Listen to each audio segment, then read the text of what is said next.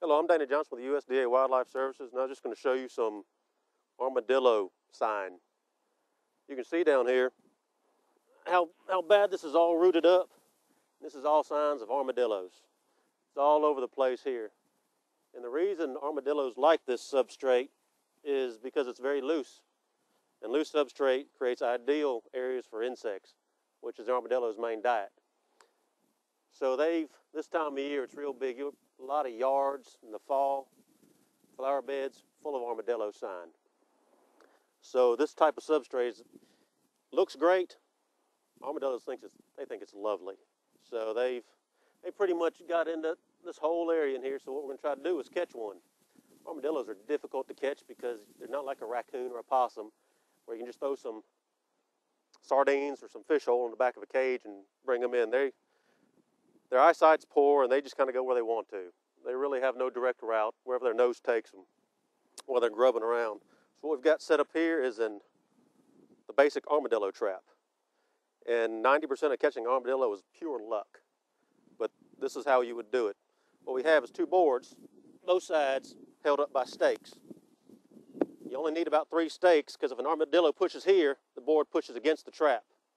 If they push from the other side, you have this stake that keeps the board. So when the armadillo is grubbing around, his nose is to the ground, he hits the edge of something, it's dark, and because of their poor eyesight, they just keep walking.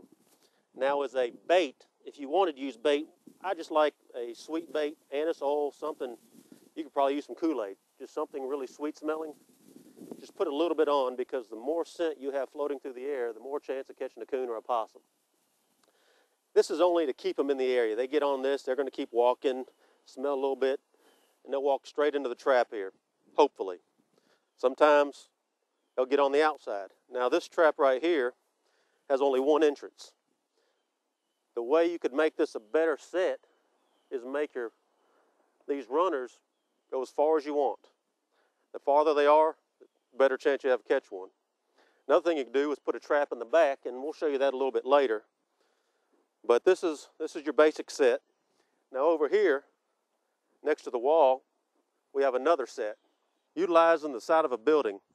Most houses, most of your armadillo signs are going to be right along the flower bed, which is right along the base of the house.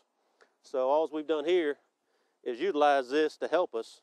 And we have a trap right next to the base of the building. And we have another one of these boards to kind of angle them in.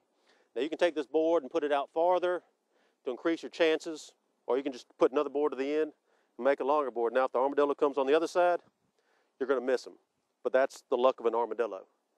That, like I said, they might smell it and just keep hitting the board trying to get around. Otherwise, they get the scent. They might go around the board.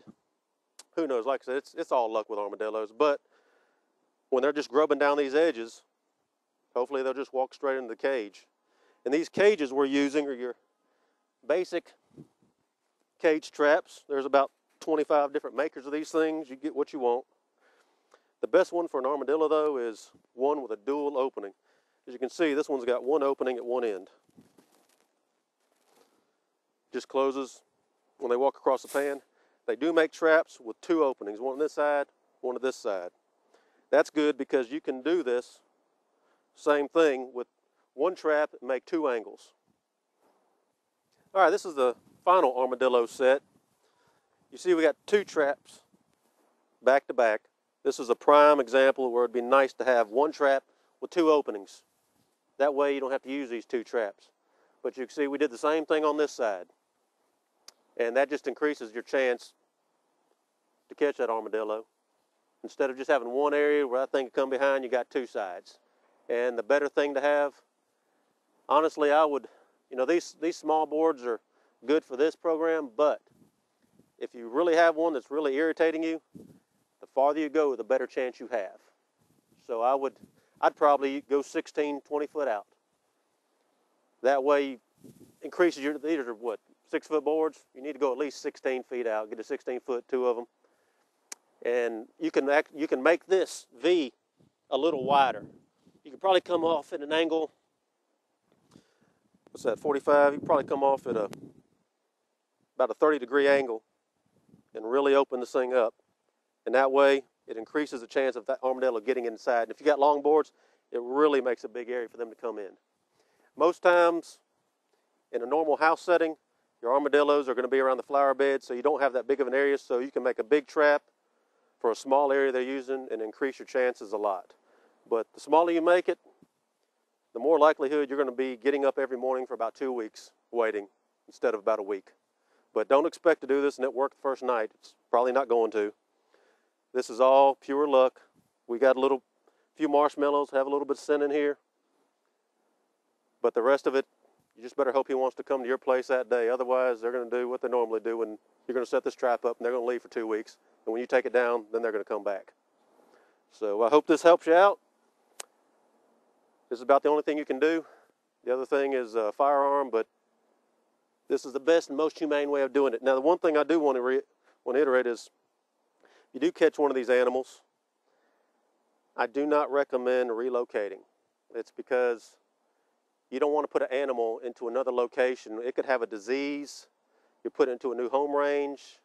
You know, it's mainly for coons and possums, but the way I look at it, if you want to trap the animal, be willing to euthanize the animal. Some vets will euthanize it for you using euthanasia or a chemical method. You can use a firearm to the back of the head, but I think you need to be prepared to euthanize the animal. If you're not prepared to euthanize the animal, you need to look at what's attracting the animal and get rid of it. They need food, water, and shelter. If they're coming to your house for food, get rid of the food, you'll get rid of them. If they're coming to your house for shelter, get rid of the shelter, you'll get rid of the animal. Figure out the reasons they're coming, and a lot of times you can solve your problem without having to euthanize. So it's your choice, but always remember, if you're going to trap an animal, be prepared to euthanize it in a humane method.